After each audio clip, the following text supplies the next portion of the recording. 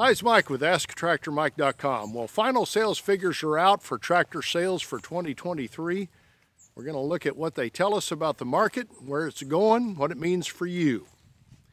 Let's get started. Well, these numbers are the final numbers for the year 2023 from the Association of Equipment Manufacturers, and we'd like to thank them for allowing us to use these numbers. And in order to really get meaning out of this report, you've got to go back and look at what happened before COVID, during COVID, and after COVID. And let's start with the under 40 horsepower market. Now, they call this a two-wheel drive market, but what they class as a four-wheel drive vehicle is an articulated tractor, one of the big farming tractors. So this is under 40 horsepower, two and four-wheel drive, all tractors sold, all brands. If you look at the sales figures in a graph from 2019, the last year before COVID, through 2023, this past year, I would say we're getting back to normal. And what happened in COVID was a lot of folks moved out to the country. They weren't able to go on vacations. They had money. They needed tractors, and inventory went down because of supply chain disruptions. Demand went up. It became a seller's market. People paid high prices for tractors. If they wanted them, they had to get them. And now we're getting back to normal. What normally goes on in the under 40 horsepower market, if the general economy is doing well, people buy the tractors. And if it's doing poorly, they quit buying.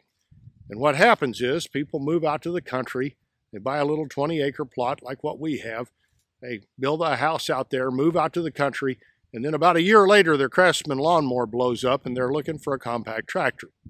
And so what we saw in 2019 was a normal market. It had been growing gradually. About the only down year I remember in there is 2007, 2008 in the banking crisis, but the market was growing at a steady pace and inventory levels were what I would call normal. Well, then COVID hit. Everybody started moving out to the country. They quit going on vacation. They had money to spend, and the demand went way up, and supply chain disruptions caused the supply to go way down. It was a seller's market. Well, now here's where we are now, and I'm going to compare 2023 with 2019, the last year before COVID, and you'll see that our sales are actually down a little bit from 2019. And you got to factor in the big spikes we had in 2020, 2021, and 2022. So our sales are down a little bit.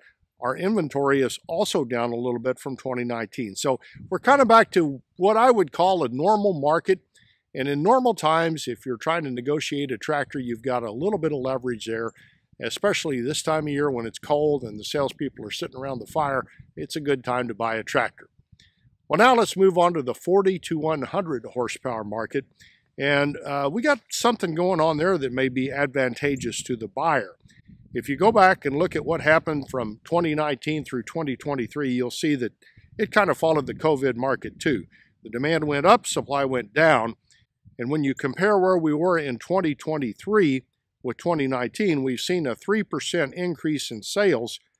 We've also seen a 13% increase in inventory. There's starting to be a little inventory glump up on dealers' lots. Now, I've been a dealer before, and I've been a territory rep for a farm equipment company, and I can tell you, when there's inventory sitting around, dealers have to start paying interest on it, and they don't like that. And so if they've got too much inventory, it sure makes you have a better position if you're buying. It makes them want to negotiate more. So we're headed to that market, especially in the 40 to 100 horsepower range. Well, now let's look at the over 100 horsepower tractor market. And it's more impacted by things like cattle prices and dairy prices and corn and crop prices than it is by COVID. And you'll see in this graph right here, COVID had very little impact on it. If you look at the over 100 horsepower market, I'm going to compare it to 2022 since COVID didn't have much of an impact. Our sales figures in 2023 were up 5% from 2022. Our inventory is up 38% from 2022. And these are a little bit bigger tractors. They're starting to get into some big money. If the dealers are paying interest on them, they sure want to get rid of them. I think what happened with the COVID supply disruptions is the market, of course, there was limited supply. And then when the tractors came in, they all came in at once. And we've got kind of a little bit of a glut of inventory right now in the over 100 horsepower market. So now let's look at the big tractor market, the articulated tractors and combines, and what's happened there. Commodity prices were fairly low back in 2020. Corn prices, I think, down around that time were in the mid $3 a bushel range. In 2022, after the Ukraine war broke out, that all surged. Corn prices got up over $7 a bushel, and last year they fell, and they're down below $6 a bushel right now, and even lower in spots. So we're seeing the commodity prices soften considerably. The articulated tractor market was on fire when crop prices were high. In 2023, we saw sales up 32% from 2022, and inventory was way low over COVID, but it's caught up a little bit, and it's up 30% from last year. Finally, let's look at the combine market. As crop prices have been good, it's been strong as well. It was really, really good in 2023, but look here what's happening with inventory. And you want to get a dealer's attention, have a bunch of combines on his lot he's paying interest on, and all of a sudden that becomes a buyer's market. So in the bigger tractors where we're at, I think we're probably seeing the peak in demand for them. The supplies are catching up, and who knows where commodity prices are going to go, but there's starting to be a little too much inventory there, and I think you're going to see some deals if you're a true farmer and you buy your stuff to make a living with.